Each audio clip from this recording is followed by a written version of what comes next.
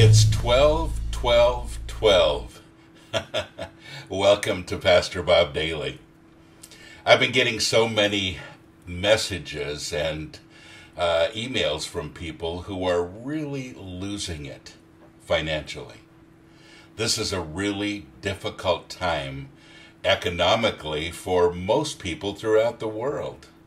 And as we see our incomes dwindling, as people are losing their jobs, and as people are fighting to stay in their homes and to put food on the table, we wonder what we should do. And I get so many people that write to me and say, you know, Pastor Bob, I'm at the end of my rope. I don't know what else to do. I've had recently a lot of people asking if I can send them some money. And, I wish I had a lot of money to send. I really do. And if you were in Nashville, I'd give you food. And if you are in Nashville, let me know. I can at least give you food. But, that's a difficult thing. And I don't have a lot of suggestions because I think that difficult times really are ahead. I know that God is large and in charge. But folks, I think we're going to go through some difficulties. The biggest suggestion that I have is not necessarily a very spiritual one, but a really important one nonetheless. Downsize. Downsize. Folks, I began my life as a minimalist a few years ago. And I think I've told most of you that I moved from a 4,300 square foot home, which is huge yard, everything, to where I presently live in 300 square feet. Almost everything that you can see in this picture right now is almost everything. The only thing you can't see is the other wall. My little kitchen is there. The window looking out is right there. My bookcases are over there, and you can see kind of a glimpse of my bathroom in there. That's it. That's my house, 300 square feet. And I love it. But let me say that I have really downsized. I don't have very many expenses at all anymore.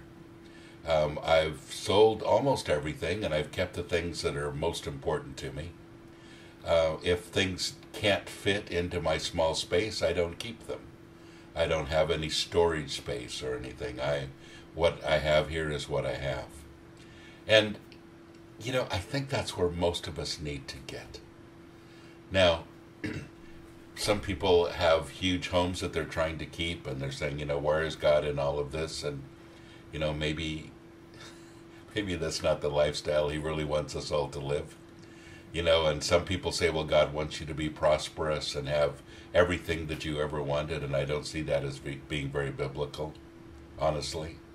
I think that God will give us what we need, but to give us things that are extravagant and, while other people are going hungry, I have a problem with that personally. Whether you agree or disagree, it comes down to this. We need to be able to make it through these next few years of a down economy. We need to be able to operate, and the way to do that is first of all to downsize.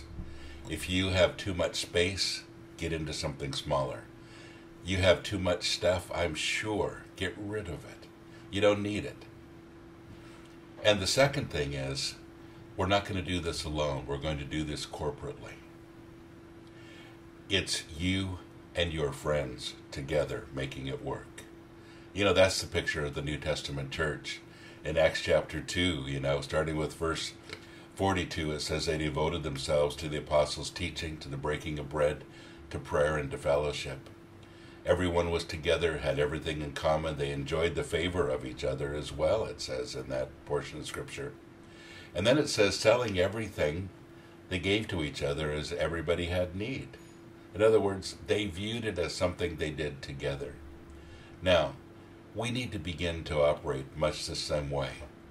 If your church is a bunch of individuals not working together, then you need to make some changes. It's people working together. You have something I need, please share it with me. I have something that you need, here you go. And, it's all about that.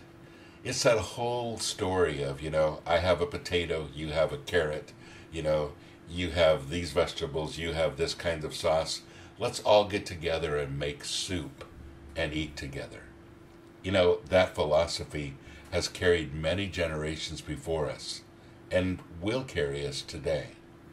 But this isn't a day for individuals. This is a day for families, for friends to get together and to operate as a unit.